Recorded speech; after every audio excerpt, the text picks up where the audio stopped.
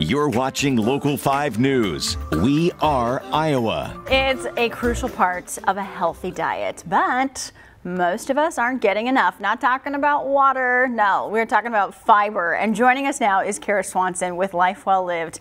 Kara, thanks for being with us today. We don't really talk about fiber in our daily routines. You know, everybody talks about not drinking enough water, but fiber, let's talk about good foods for fiber. Are most of us not getting enough? Yeah, so fiber is powerful, so we need to be talking about it more. But yeah, only 5% of Americans are getting the right amount of fiber.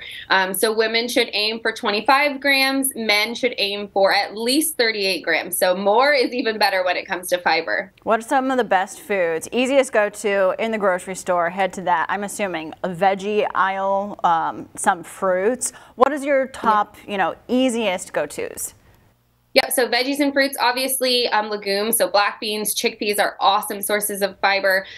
Chia seeds, flax meal, whole grains like oats and quinoa, those are all really awesome and very easy to incorporate. So I'm just going to put this out there because a lot of people complain about how fiber makes them bloated. What is that about? And is there a way to avoid that?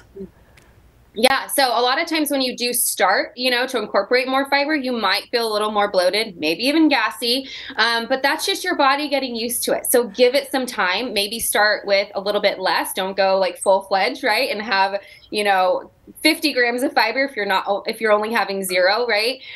So ease your way into it and that'll subside and then you're going to feel amazing. So when you're initially getting more fiber, you might have some discomfort through the days. Yes. That's normal though. It's okay. Oh. Yes. Do you recommend sticking with natural, the fruits, the veggies, grains? Do you recommend those, fiber bars that claim to give you all the fiber that you're missing in your diet? I don't, because it also comes with a lot of other processed stuff, and you can much more easily get all the benefits and so much more through those whole plant-based, foods. So how much, let's say a meal, you got some protein and then a plate of veggies or legumes, like how much serving size is good to keep up with? Yeah, so it just depends on what it is that you're eating, but if you aim for 8 to 10 grams, per meal, you're going to be able to get your, or if you incorporate some snacks too, you're going to be able to get that goal in. And when you're not getting enough fiber, what does that do to your body? Yeah.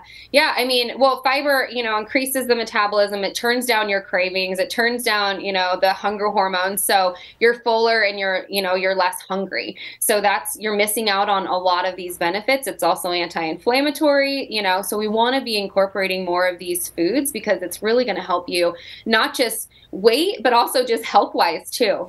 Before we go, I usually check, breads or any kind of processed carbs I'm getting for how much should be a rule of thumb for the amount of fiber it has. 3 grams more, what's the level of processed level we want? Yeah, so you want to look for something that, like if it's bread, maybe 5 grams of fiber is good. Obviously that's going to have less fiber than like your beans, right? So just kind of adding it all up, getting as much of the whole, plant foods that you can is going to be even better. All right, dropping knowledge on the fiber. Thank you so much for being with us today. Yeah, always thanks for good having to me. have you.